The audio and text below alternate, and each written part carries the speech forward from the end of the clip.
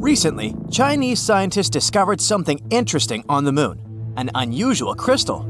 Moreover, they found out that this crystal contains an element that can literally replace nuclear fuel. Let's find out more. The composition of the moon has long remained a mystery to us. Half a century has already passed since the Apollo mission. Unfortunately, we haven't traveled to the moon much since then, so it's not surprising that it's not so easy for us to study it. But recently, we've made a breakthrough in this area. In December 2020, Chinese scientists sent the Chang'e 5 probe to the moon. The mission was named after the ancient Chinese deity of the moon, Chang'e. Quite poetic, isn't it?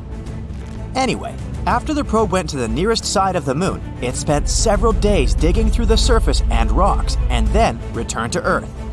In total, it collected about 4 pounds of various lunar rocks, like basalt, solidified lava, and so on.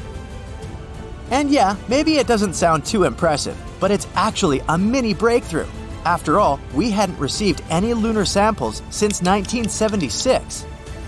And these samples are very important for learning the history of our world. We've been struggling for many years to find out, for example, how the moon was born at all. Yes, there were a lot of theories, but we still couldn't find any proper evidence for any of them. But thanks to the latest missions and some computer simulations, scientists finally found out the truth. The moon was born when some random dwarf planet crashed into our Earth many millions of years ago. This dwarf planet was slightly smaller than Mars. The fragments of the Earth went into space, but some of them stayed in our orbit. Then they stuck together and formed the moon. It sounds horrifying, but in reality, the birth of the moon was the best thing to ever happen to our planet. If it weren't for this beautiful satellite, all our oceans would be small puddles. Life wouldn't have appeared on Earth at all. So this is already an amazing discovery, but that's still not all. Studying the collected rocks, scientists from the Beijing Research Institute discovered something unusual, a rare lunar crystal. Looks pretty boring, doesn't it? Just some tiny transparent monocrystal about the thickness of a human hair. We've already found such things on the moon before. These crystals were formed as a result of volcanic activity, just like some garnets on the Earth.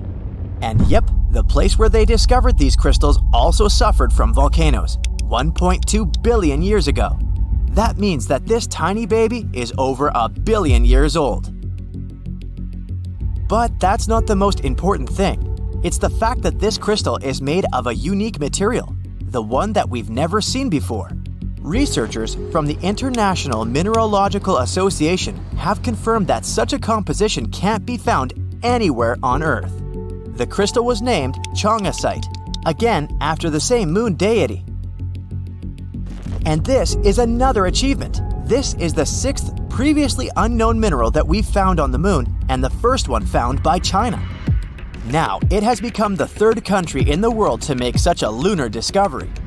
However, this tiny crystal still wasn't the only remarkable thing they found.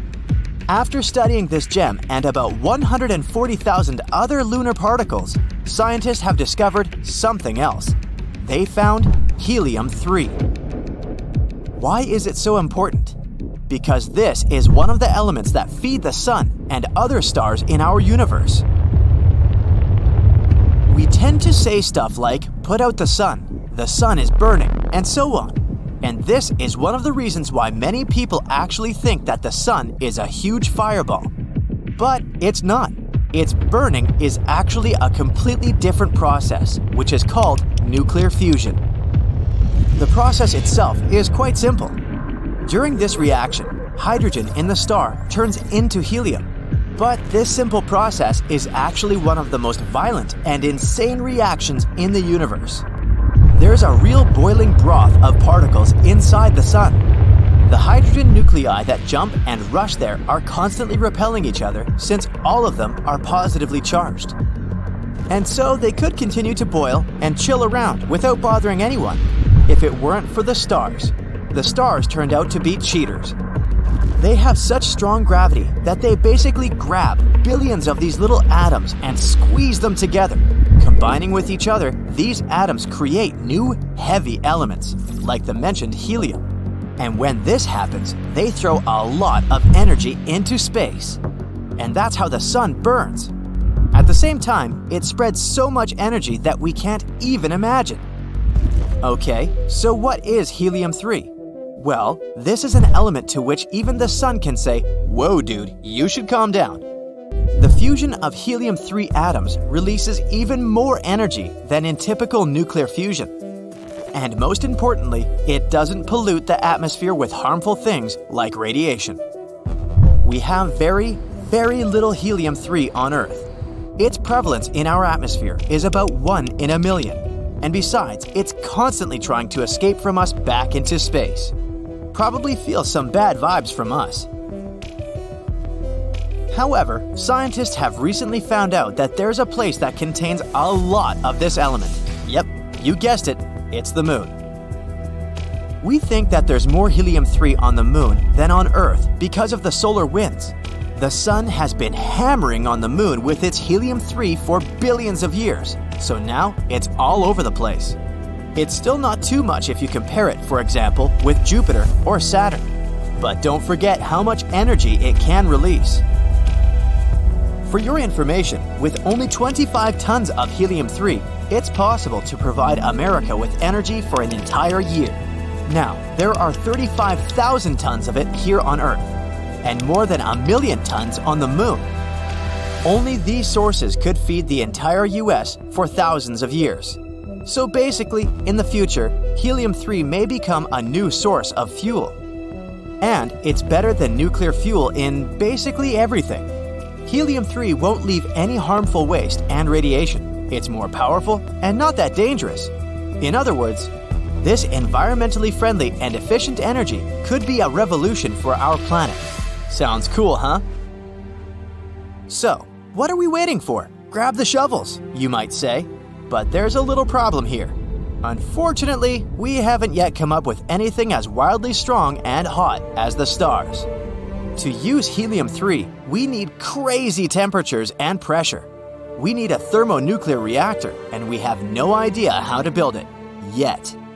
And even if we could heat it up to such temperatures and get the needed pressure, we still don't really know how to handle helium-3 correctly. Therefore, even if we have an infinite amount of helium-3, we still won't be able to use it. But still, there's a great power behind helium-3, so it's not surprising that different countries have already started a race for nuclear resources. Now that Chang'e 5 has discovered a new helium-3 deposit on the nearest side of the moon, this race can become downright global. For example, China already plans a new lunar mission in 2024, Chang'e 6. During this mission, they want to collect the first samples from the far side of the moon. As you can see, finding this lunar crystal was very important for us. These crystals can help us find new ways to create helium-3. And if we manage to do that, humankind will enter a new era. But to do this, we still have to solve a number of problems. How to deliver a bunch of these lunar crystals to Earth, how to make them produce energy, and so on. Let's hope that in the future these issues will be resolved and we'll find a way to produce clean, safe, unlimited energy. That's it for today. So hey, if you pacified your curiosity, then give the video a like and share it with your friends. Or if you want more, just click on these videos and stay on the bright side.